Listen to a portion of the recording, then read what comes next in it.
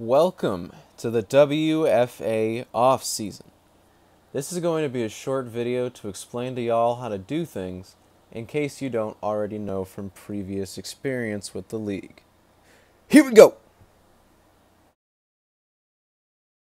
First of all, here is your roster page. This is where all your players will be.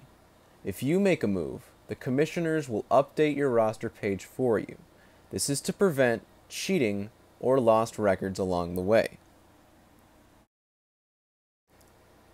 On the lower right hand side of that page, you will see your cap numbers space.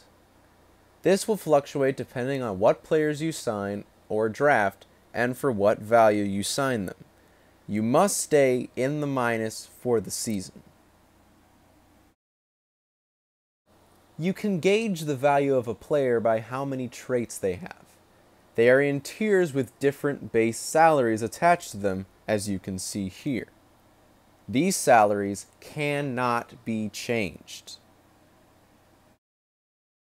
In order to bid on free agents, you will put up a signing bonus that also goes toward your cap.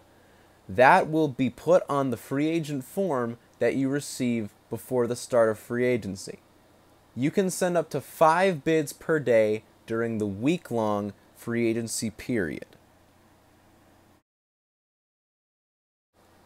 As far as the draft, last year's rules still apply. The first 5 picks is your only chance to draft a gold player.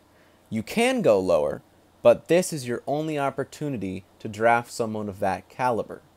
The rest of the first through the third round of the draft have a silver cap limit, and the 4th and 5th round have a bronze cap limit.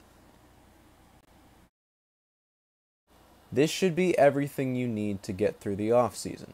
But if you have questions, you can always ask the commissioners. All we expect of you is to follow the rules and be as active as you possibly can. Enjoy, and good luck to all the teams.